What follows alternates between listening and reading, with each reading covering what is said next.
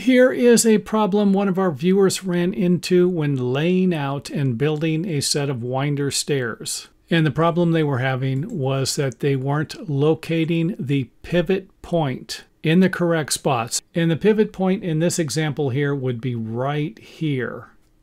And if I move the pivot point out 6 inches, we're going to end up with something that looks like this. Let's go ahead and take a look at where I relocated the pivot point to. And of course, this example here is going to be 6 inches longer in this direction here. So we're going to be adding this section and creating a rectangle here instead of a square for our winder steps. And of course, the video wouldn't be complete if I didn't provide you with an example of what the individual was having a problem with. They went ahead and moved this back 6 inches without repositioning this section of the stairway. And that would end up looking something like this. We would end up with an odd shaped step here and here.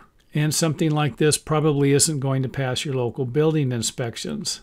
But we can fix it by simply moving this part of the stairway back 6 inches, or whatever measurement we're going to be using to create a section of the stairway that will be approved by our local building codes.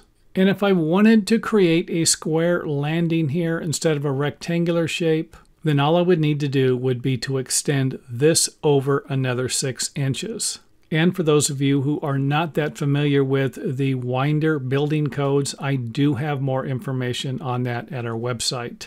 Because this section here and the walk line is going to be more important than the outside perimeter of the winder steps.